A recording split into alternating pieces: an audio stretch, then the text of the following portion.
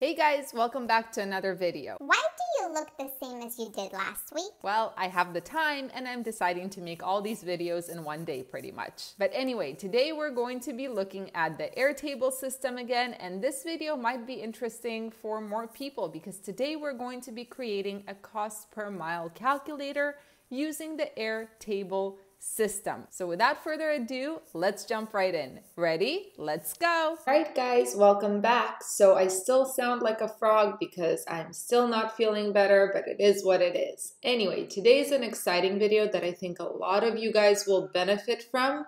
And we are going to be using the Airtable system in order to create a cost per mile calculator. And we'll take it a little bit further, actually. We're gonna look at profit per mile and all of that good stuff. So let's get started. We'll start, of course, as always, by adding a base right here. Okay, now that we have our base, let's rename it to cost per mile calculator. Let's give it a nice little color here. And we are ready to start. Now, what we're actually going to do right now is we're going to go back to our operating expenses spreadsheet, and I'll show you why in a second. So just click on this box right here, and it will take you back home, and we'll go from there. Okay, so what I want you to do right now is I want you to click on your operating expenses spreadsheet if you have already made it. And as you can see, I pre-filled it with some expenses just to be able to show you how this cost per mile calculator works. But what I want you to do right now is I want you to add one more column here, and you will name it type of expense. Click single select, and then we'll add two options, fixed and variable. Okay, perfect.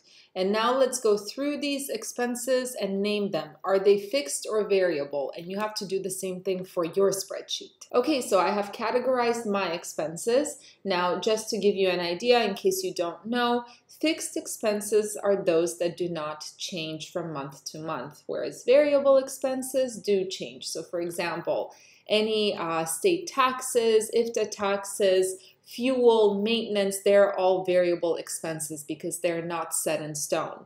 But things like truck and trailer payments right here, we have a truck payment, we have a trailer payment, insurance as well. These are fixed expenses. Load board, it's the same expense month after month. Okay, now let's go back to our new base we created, which we named cost per mile calculator. So here we go. We have our table right here, our new base. So the first thing I want you to do is I want you to create a new tab. So you click on add or import. And what you're going to do is you're going to click on sync data from Airtable base. So once you do that, you will have this little window pop up here. Now, what you're going to do is you're going to choose a base. So for me, I'm going to choose my loads. You have to choose your load base. The table, you will want to click on the loads, not the drivers, shippers, brokers. Click on loads. And for the view, select the grid view. Now, most likely it will show you that this view does not have an active shared view link. So click on open view. You'll get a new tab. And what you're going to do is you want this base to be shareable, the base where you have all your loads. You want it to be shareable. So what you do is you click share view, create a shareable grid view link, and just click this, allow data in this view to be synced to other bases. That's all you have to do. Then click out of here and you're good to go. Click next, and create a table. There we go. And let's rename this to loads. Perfect. So now you have all those loads that you filled out, and yes, I filled out some loads here as well. All those loads that you filled out will show up right here, and they will be syncing as you're putting more loads in. They will be updating in this cost per mile calculator base as well.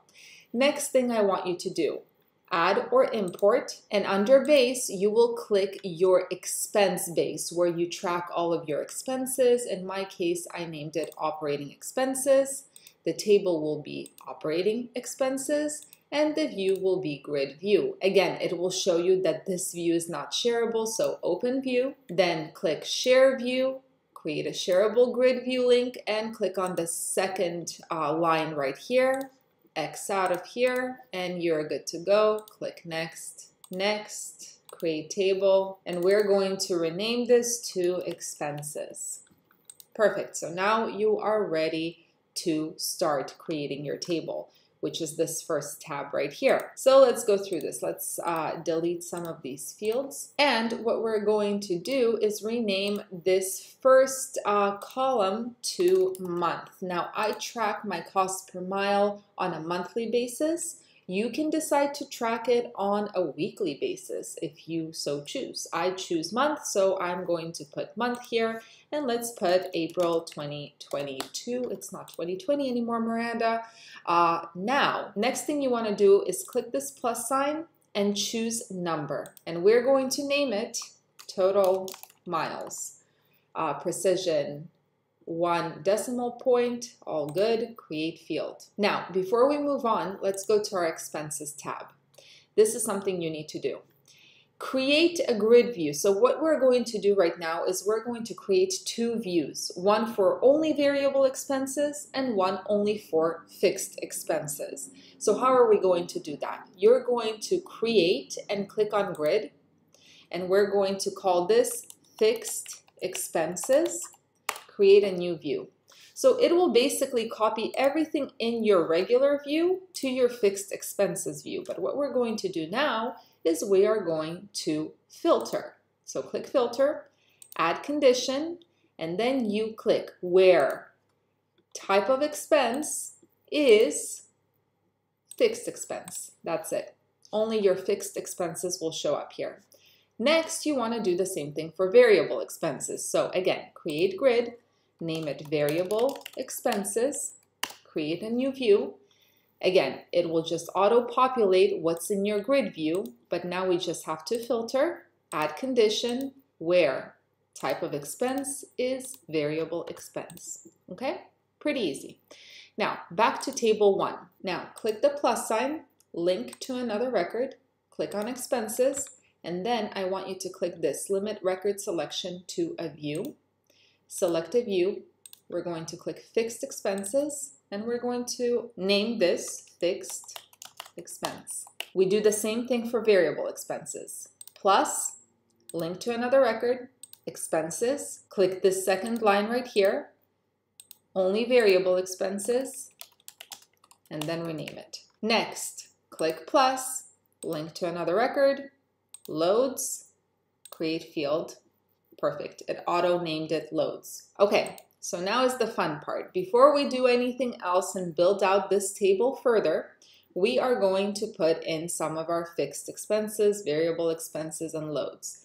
All you have to do, so we're in April 2022 here, click on this cell right here. You're going to click the plus sign, and all your fixed expenses with the dates paid will show up right here. So make sure that the date paid matches to the month you're referring to, and then just add all of these. And the best part is once you add one, it will not repeat. So all you have to do is add everything, and all your fixed expenses will be right here.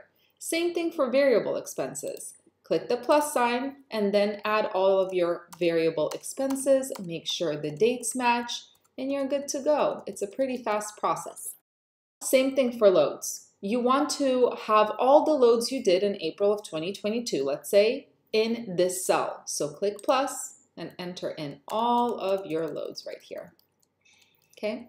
Just make sure those dates match to the month you are referring to. So as long as it's in April, it should go under April. So add all of those. Okay. That's it. We are done here. Next, click the plus sign, and I want you to click roll up. So what that's going to do is it's going to sum up everything. So the first roll up will be total income. Okay.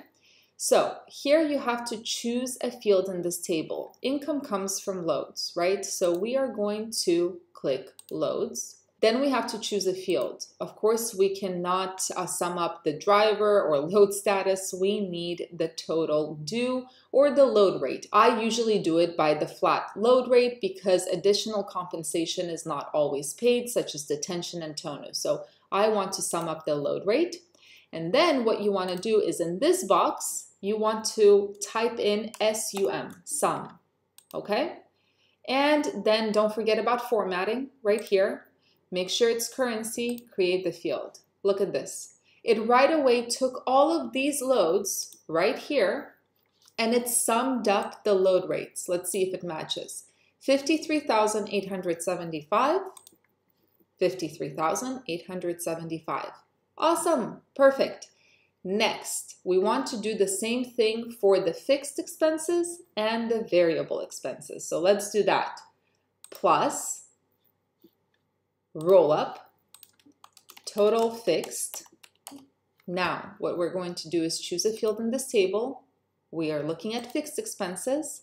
And of course, we're looking at the amount. And again, we're going to put in sum.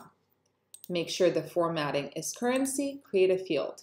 These are the total fixed expenses for this month. Perfect. Same thing for variable expenses. Plus, roll up. We're going to choose variable expenses this time. Amount, sum, total variable. Formatting is currency, create field. These are the total variable expenses. Okay, next thing we want to do is we want to add a formula. And what we're going to do is start looking at everything on a per mile basis rather than a total basis. So add and then click formula right here. So what we want to do is fixed per mile. Now, how do we create a formula where it shows us the cost per mile for our fixed expenses? Well, it's pretty easy. Click right here, and then what you want to do is you want to do total fixed.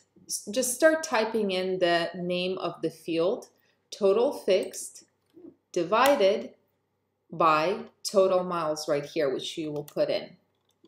Total miles. Make sure the formatting is currency. Create a field. Right now, it will not show anything because we do not have the total miles put in, but I'll show you how that works. Now, next thing we want to do is also the same thing for variable costs. Click formula, variable per mile. Again, what we're going to do is total variable now divided by the total miles.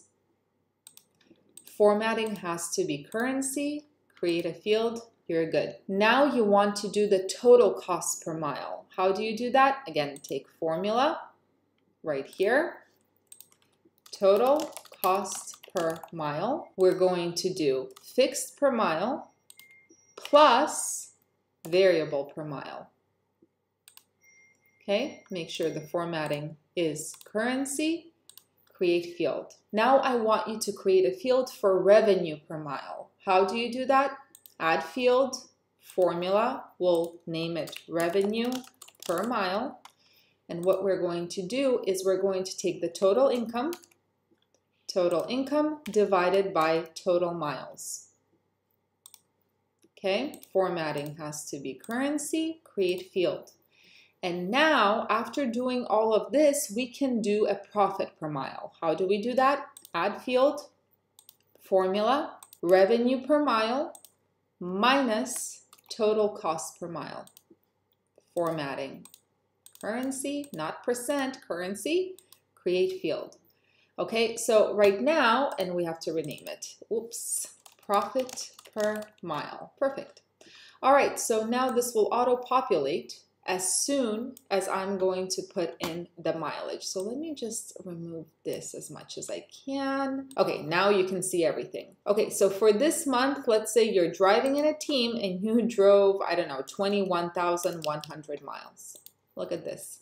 It auto-populated everything right away. So you can see that your fixed cost per mile is 20 cents. Your variable cost per mile is $1. So your total cost per mile is $1.20. Now your revenue per mile was $2.55. So that's kind of your average rate that you have been grabbing, rate per mile. And therefore your profit per mile is $1.35. And you can do this for every single month. So I know that this is a little bit more confusing than the other Airtable videos I have made, just because there's a lot of calculations, a lot of formulas that you have to do.